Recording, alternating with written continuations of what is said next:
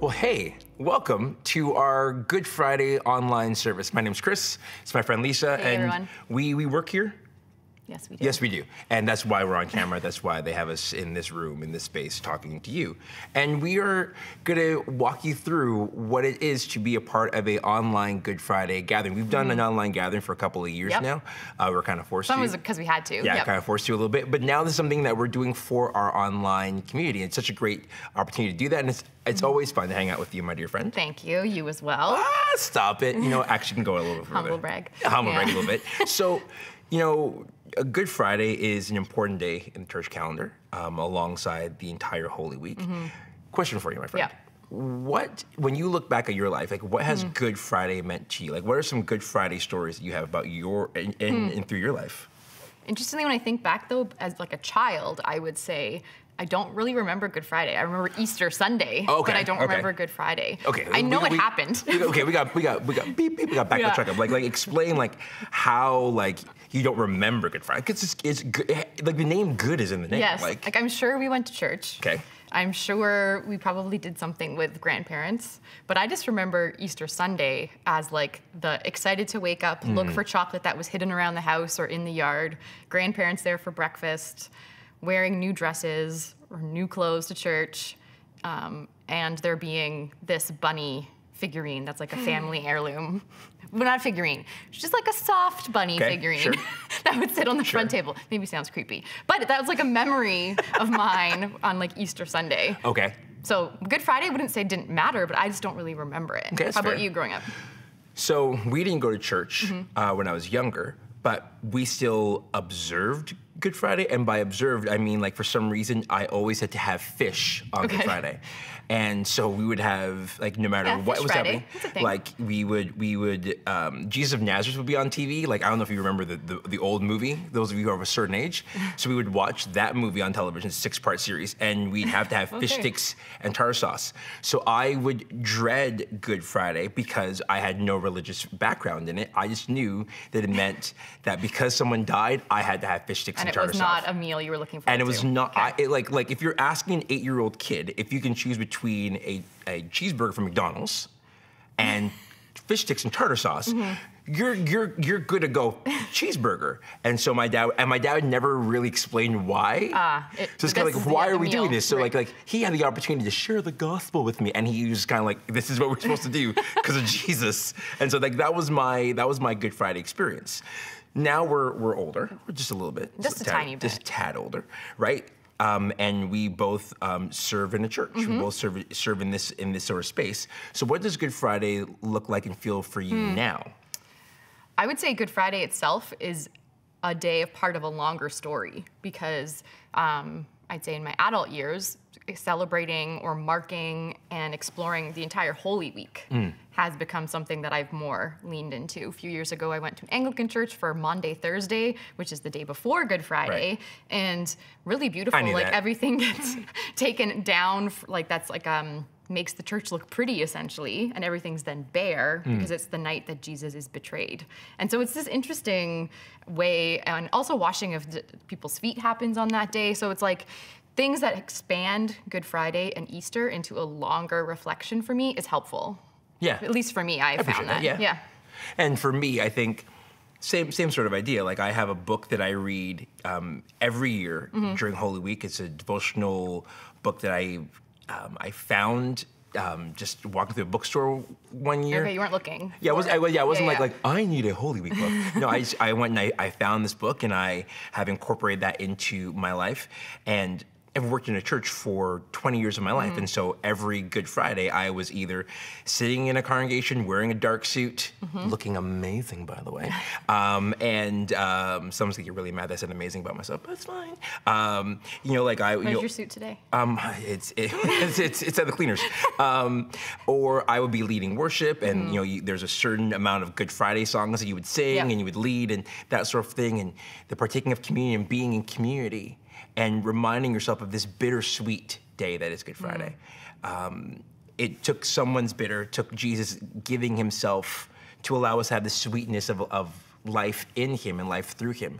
And so it's always been this sort of like, it's a push and pull, it's tug and a push to be able to enjoy it, recognizing that it took someone's sacrifice to be able to have that sort of Good Friday experience, which, you know, like the juxtaposition of it being a Good Friday, knowing that it had to be someone's worst day. Yep. And even if like the word enjoy, like, but just to be present in it or recognize the importance of it, whether that's enjoyment or not, might be up for debate. But yeah, just the importance of the day. Yeah. So what about you? You who are watching us and you're watching us kibitz a little bit.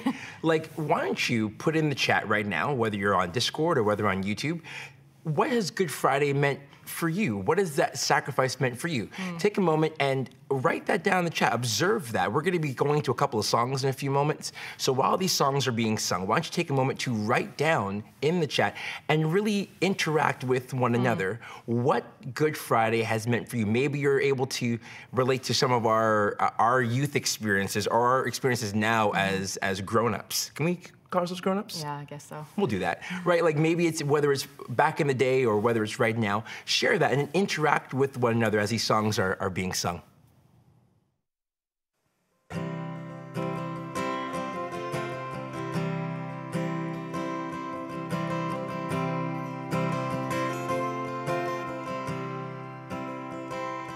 I've been strong and I've been broken within a moment.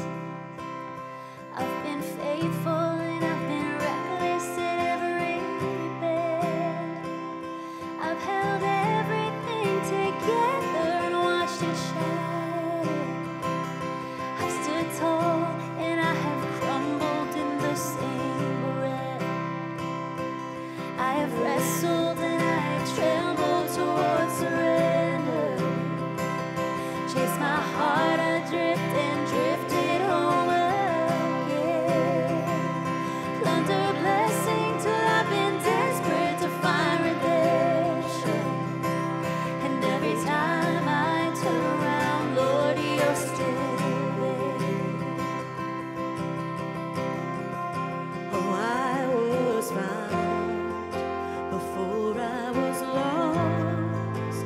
I was yours before I was not. Grace to spare for all my mistakes, and that part just wrecks me. And I know I don't deserve this kind of love. Somehow this kind of love is who you are. It's a grace I can never earn, to be somebody who's to want. Somehow you love me as you find me.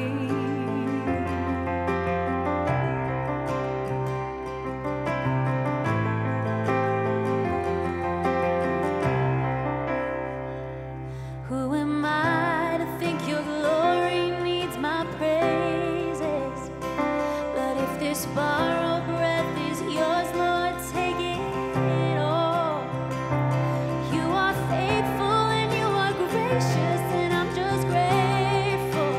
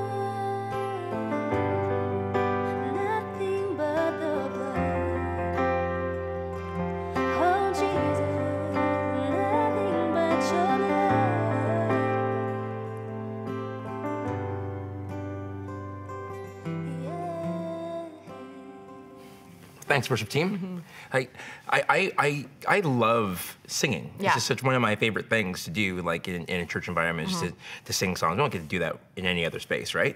Like, what's your go-to Jesus-y Good Friday sort of tune? Mine is In Christ Alone. Like that's my go-to. Like that's my banger. That's my jam. What you? I probably lean towards like a more traditional hymn or. Stop trying to be cool. Like I'm traditional. Okay. Right? The Were You There when they crucified Oh, you mean Lord. like the Were You There when they crucified that one? Do not ruin my song. It makes me cry. The like whoa, whoa, whoas. Oh. Sometimes it causes me, like that part makes me actually feel weepy. So it does actually cause you to tremble. Yes, it does. Yeah. Nailed it. Yes. Like hopefully for you in the chat, you've been able to talk with one another. Maybe now you're talking about your own favorite songs. I'm not sure what's happening where you guys are, but maybe you're talking about that stuff as well. And the beauty about worship is that we can do that in many forms. We can do that through singing. We can do that through serving. And we can also do that through giving. Yeah, that's right. And we want to just take this opportunity to remind our friends, you, on a live stream, that giving is an important way that we do partner with what God is doing through our church. Wherever we are, we know that you come from all places that are watching us. So would you head to themeetinghouse.com/give to give today to the work of the Meeting House? And also, while you're doing that, or keeping that in the back of your mind, we are going to be marking a time together of taking communion. We are? We are. Oh, my goodness. Yeah, so part of our Good Friday together. So you want to grab something to eat. Maybe it's bread, a cookie, a biscuit, a cracker. Use your imagination, fish sticks. That's so not cool. And something to drink, because we're going to be doing communion together. I share that with you in confidence. Yes. And while you're doing that, our friend Laura is going to be bringing our Good Friday teaching. So as you're going to do that, you can do multiple things at once. You can be listening and receiving while also going and getting your stuff for communion. So we'll see you back in a little bit. Good morning. We find ourselves here on Easter weekend coming out of our Leviticus series where we have been talking about God's pursuit of his people and how God put so many things in place in order to draw his people into right relationship with him. And it moves us beautifully to the story of Easter, where we focus our attention as a church on our sacrificial Savior who did everything to show his love for us, to be in relationship with us in an ongoing way. But before we get to the celebratory part of Easter, we find ourselves in this space of Good Friday. And as a child growing up in the church, my dad was a pastor, and I remember very distinctly not enjoying the space of Good Friday quite as much. I was always very impatient about Good Friday, not really looking forward to it, wishing that we could rush ahead to Easter Sunday. And the associations in my mind are needing to wear dark colors and singing songs that were more serious and having to be quieter as a child, where Easter Sunday in my mind was associated with fun new dresses and bright colors and lots of flowers, and seemed like a better use of our time as we gathered in that way. And although that was the way that I thought as a child, as I have come to be an adult, as I have lived different seasons of life, I have come to really value the sacred space that Good Friday offers. I have come to realize that when there is space for places that feel heavier, for places that feel harder and darker in some ways, that is also a space that is good, that it is a space that is needed, that it is a space that is part of our ongoing relationship with our God who loves us so much. So we want to spend some time there this morning together in the space of Good Friday, in what it means for us, in what it feels like, in what God wants to show us and teach us in this kind of a space. So we're going to turn our attention to one of the gospel accounts in the book of Luke of the crucifixion and the death of Jesus. And we're not going to read all of these verses, but if you can bring the story to mind, the picture to mind, we know and are familiar with some of the things that people are feeling as they go through this story.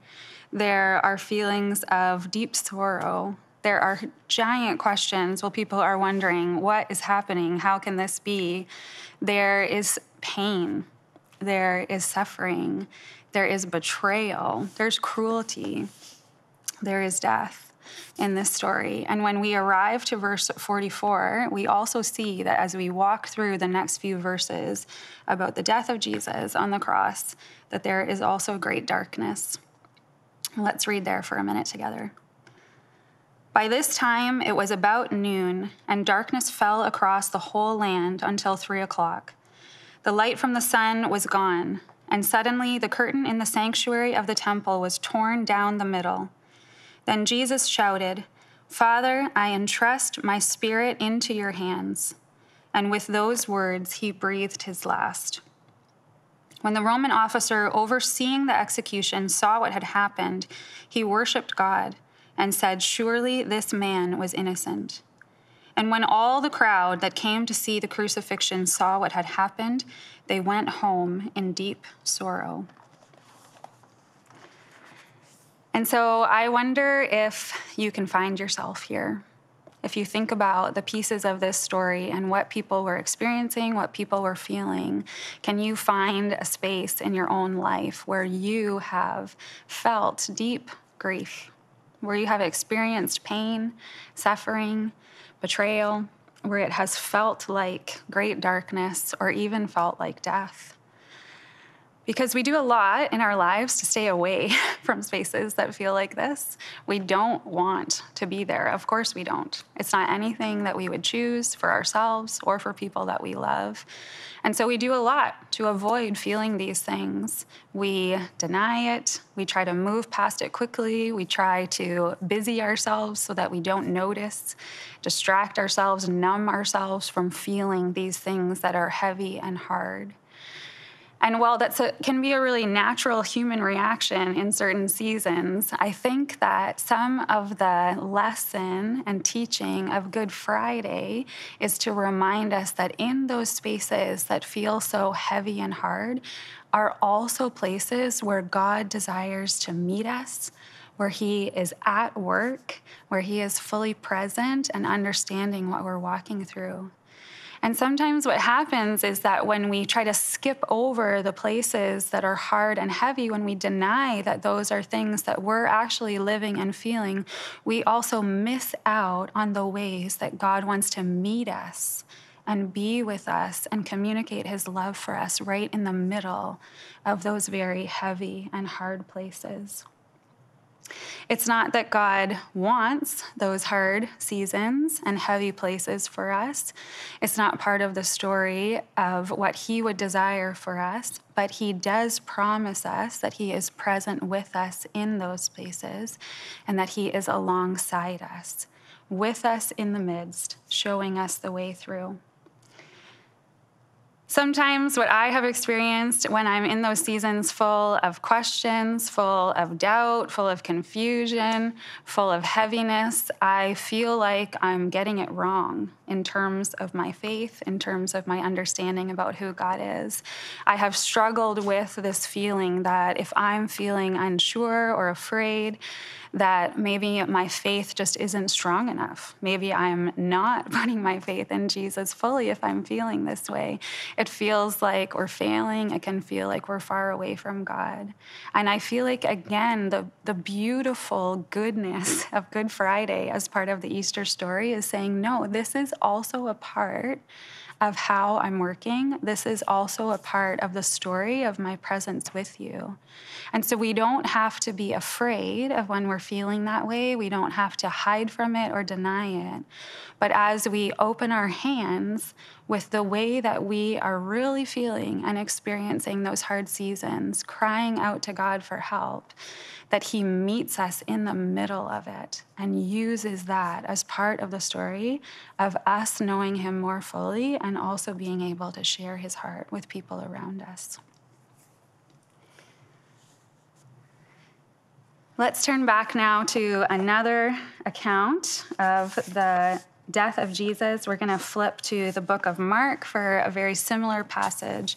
We want to see how Jesus also shows us what it's like to be in this space.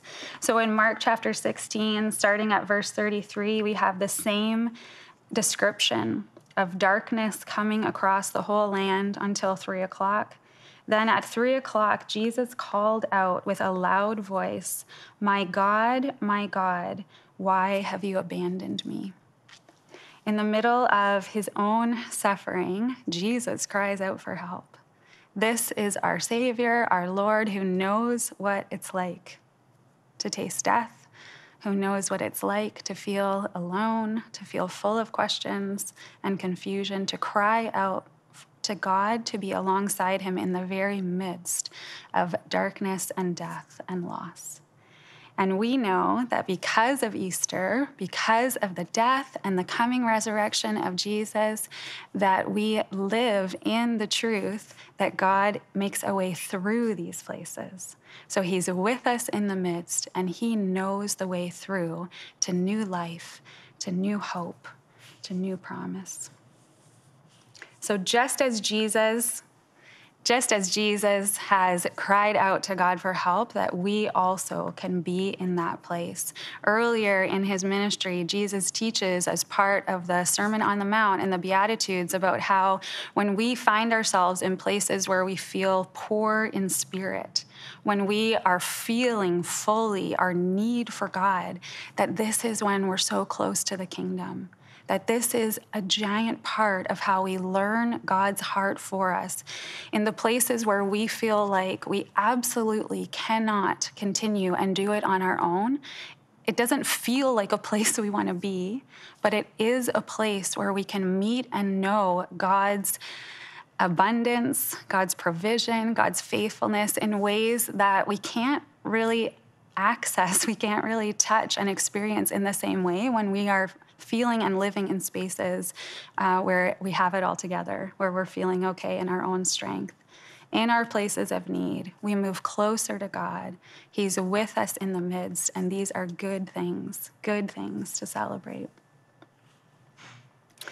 In my own life, in the last couple of years, I have experienced this in new ways. I think there have been different seasons where I have known my need for God deeply, but in the last couple of years, I have lived through a diagnosis of cancer and then walking through treatment and surgery and recovery. And like nothing that I have experienced in my life before, this definitely brought me to the end of myself in all kinds of ways. I experienced pain bodily. I experienced giant questions. I experienced confusion and suffering. And there was a lot about this season that did feel a lot closer to death than it did to life. But I also walked the experience of the goodness of this story of Good Friday, like we have been talking about, whereas I was in these places that felt like death, I learned in new ways that God was there with me. When I felt like I was opening my hands with like nothing to offer except for suffering and pain, I found over and over again that God met me there fully with his love for me, with his provision for me, and even more than that, that he was able to use me through that season as I was honest about the questions that I was asking, about the things that I was walking, that he was able to use that to also show his heart and his love to other people, just in amazing ways. When I felt like I was offering nothing but brokenness, Jesus was present and able to use that to show life and light to me as well as to other people. He was fully present in the middle of pain and questions and helped me to move through those places of heaviness towards new life again. And so wherever we find ourselves today, whether you can immediately think of a season that's similar where you have experienced something like this, or you can't. Nothing in particular comes to mind. We find ourselves at the place in the story where the celebration of Easter and all that it means to us as followers of Jesus is both now and not yet. So we know that the story doesn't end with Good Friday and these pieces, but that Easter Sunday and the fullness of the resurrection has also happened, that it's finished, and that God is victorious. And so the fullness of God's kingdom, of God's presence is here now. We live in that victory, in that freedom, in the truth of that resurrection life. And at the same time, because of where we are in history, because of where we are in the story, it's also not yet fully realized. We still live in a world that is broken. We still live in a life that is affected by sin and by death and by darkness. But I think the beautiful reminder of Good Friday is that that is not separate from our experience of God. We don't have to move away from those places in order to know God or in order to be used by God, but that both of these pieces, death and life, darkness and light, despair and hope, all of this is within who God is and how he works. And so wherever we find ourselves, or if it's a mixture of both, which it often is, we can bring it fully to Jesus, expecting that he will meet us in the middle and that he will use us for his glory and his purposes.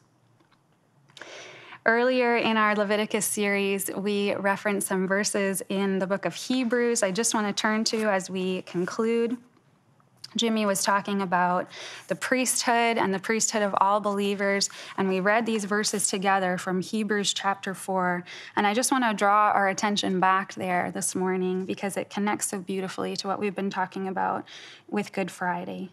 So Hebrews chapter 4, starting at verse 14, says this: "So then, since we have a high priest who has entered heaven, Jesus, the Son of God, let us hold firmly to what we believe. This high priest of ours understands our weaknesses, for he faced all of the same testings we do, yet he did not sin. So let us come boldly to the throne of our gracious God. There we will receive his mercy, and we will find grace to help us when we need it most." Jesus has been in these spaces, and he says to us again and again that we can come exactly as we are, with our weaknesses, with our heaviness, in our need, and that in that space that might feel like darkness or death to us, that he will meet us fully and that he will walk with us towards light and towards life. We can be sure that the hope and the promise and the victory and the life that is through is there for us in Jesus as well. We can have certainty in that. But first, we don't need to rush the space of Good Friday.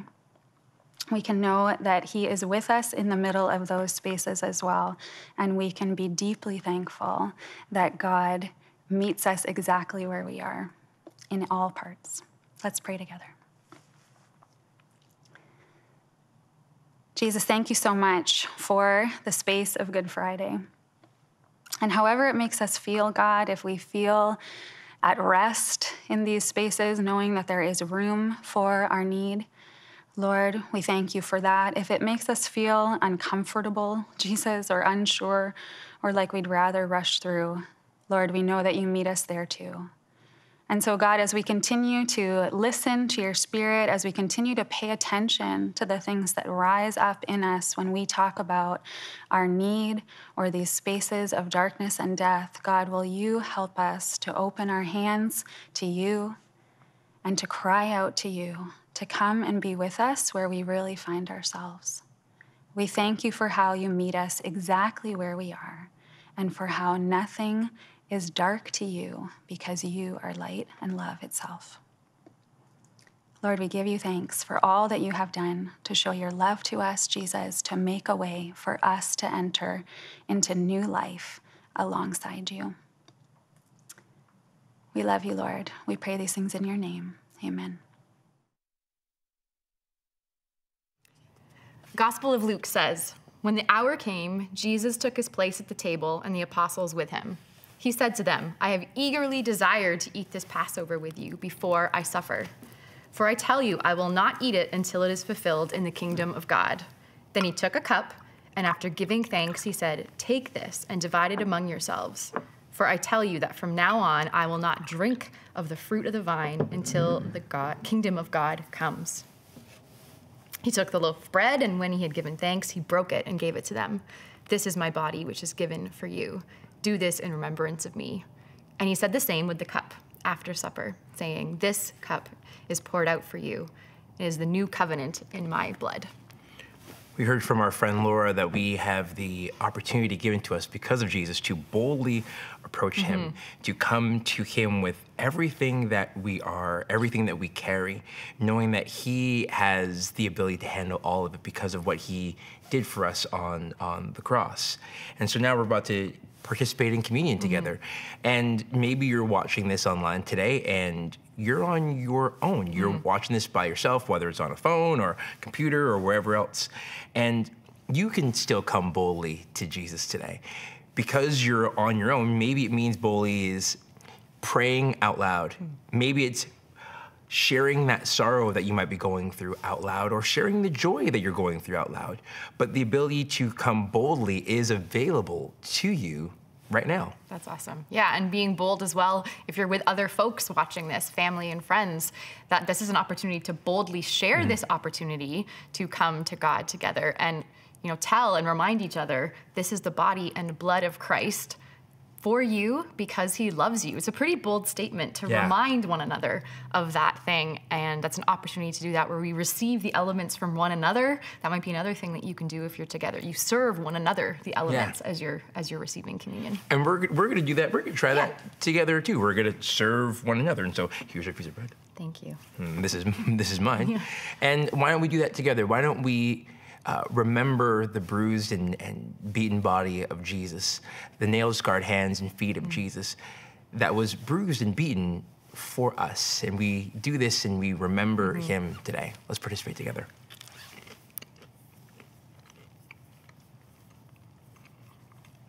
And like I just read, after the meal, he gave a cup to his friends. Thank you. And said, drink this in remembrance of me. Let's do that together.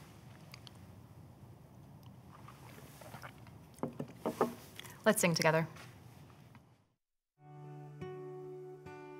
All these pieces broken and scattered, in mercy gathered, mended and whole, empty-handed but not forsaken. I've been set free. I've been set free. Amazing grace, how sweet the sound that saved a wretch like me. Oh, I once was lost, but now I am found. Was blind, but now I see. Oh, I can see you now. Oh, I can see the love in your eyes, laying yourself down and raising up the broken to life.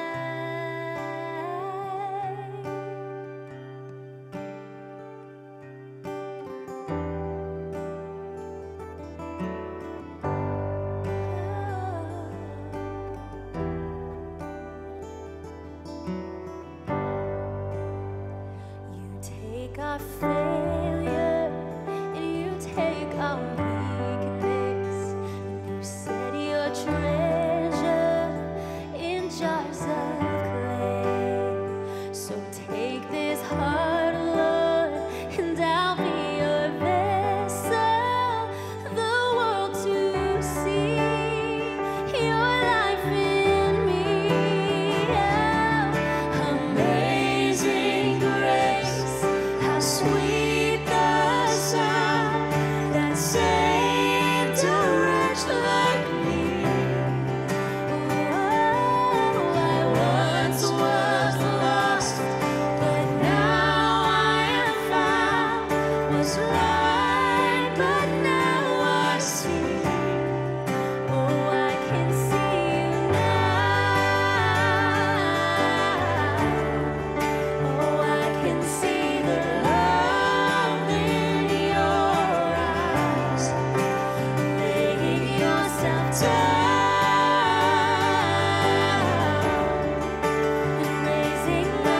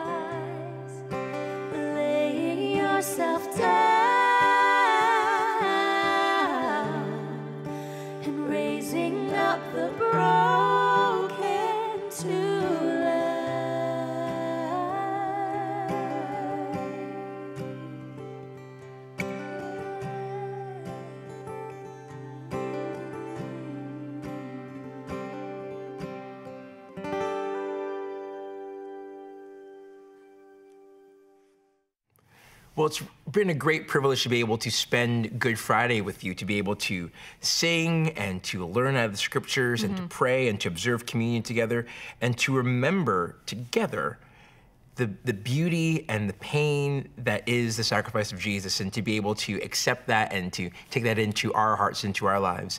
And Lisa, it's always a privilege for me to be friends with you and to be able to do this sort of things with you too. Thanks, it's just Chris. always fun just to be able to hang out this way. Ditto. Okay, let's go with that. And this is a crazy weekend for the church. Like for the global church to be able to observe this weekend. What does this weekend look like for you? Yeah, it ends up being full, but fun as well. So lots of food being shared with different family and friends and church folks as well, hanging out together. Hello, downtown crew.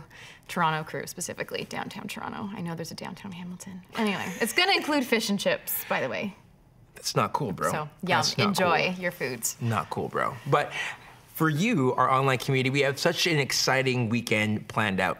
This Saturday at 10 o'clock via YouTube, we are going to be having an online Holy Saturday devotional. One of our fellow staff members, Jenny, she's going to be just bringing a thought of what it means to be in that in-between. There's Good Friday that we've talked about today. There's Easter Sunday, which we know so well. But then there's this sort of this gray area that's Holy Saturday, this day of not knowing, of unsureness, if you will. And Jenny's going to be speaking into that. And so we look forward to hanging out with you this Saturday, 10 o'clock on YouTube. And then Easter Sunday, online, 10 o'clock again.